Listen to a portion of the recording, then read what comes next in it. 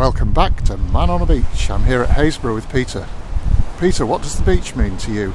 It means the world. Where else in the world could you be and have a beach like this? Even at the moment it's a bit stripped because of the weather we've had. It's taken the sand away, but it's still, everything. It's magical, absolutely magical.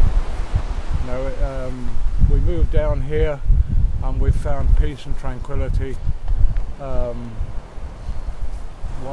house is over, it will be threatened in 25 years or so. Our bedroom looks out at the lighthouse. We watch that flashing at night. We're stewards of the lighthouse and show people around it. Everybody that comes down here absolutely loves it. Thank you very much. All the best. My pleasure.